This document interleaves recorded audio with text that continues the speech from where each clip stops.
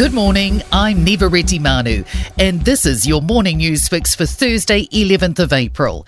In this update, the importance of multiple voices to question those in power is being highlighted as hundreds of journalists lose their roles in the industry.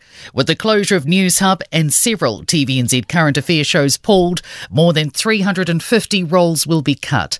Auckland University Honorary Research Fellow Dr. Gavin Ellis says these closures remove voices put to politicians. Plurality, the fact that we have a variety of news outlets is so important.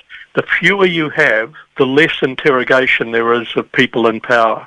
The poor weather continues to plague much of the South Island. Emergency staff are positioned in Westland, with orange warnings running from south of Hokitika to Fiordland's George Sound. They also apply to Tasman northwest of Motueka, parts of Marlborough and Buller, and as far north as Mount Taranaki. Met Service meteorologist John Law says the strong wind will begin shifting this morning. Towards places like Wellington, those southern parts of Taranaki, Wanganui and up in towards Taihape, and also that wet weather slowly moving in towards parts of Northland, giving it some high rainfall totals potentially there. MB is not ruling out further cuts or more job losses. The Ministry of Business, Innovation and Employment's confirmed 286 full-time equivalent roles have been removed from its systems from the end of December to the end of March. It's looking to slash spending to meet a 7.5% savings target. MB spokesperson Richard Griffiths confirmed 87 of the 286 roles were removed due to stop work notices, disestablishment or legislation being repealed. Meanwhile, DOC's looking to save 6.5% from its books.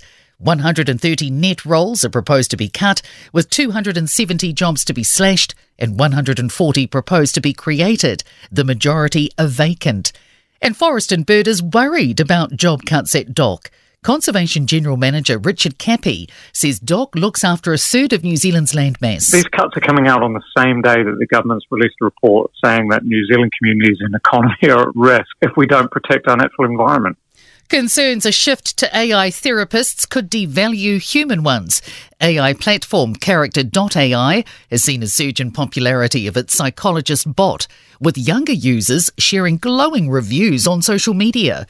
Victoria University lecturer Andrew Lenson says for younger people, AI feels more convenient, accessible and potentially even cheaper than real therapy. But he says relying on it as a primary source of therapy is dangerous. We're not at all confident how effective these tools are as therapists, and they of course do not have any sort of personal interaction or human touch that often we find so helpful when we have therapy. Athletics has become the first sport to introduce prize money at the Olympics.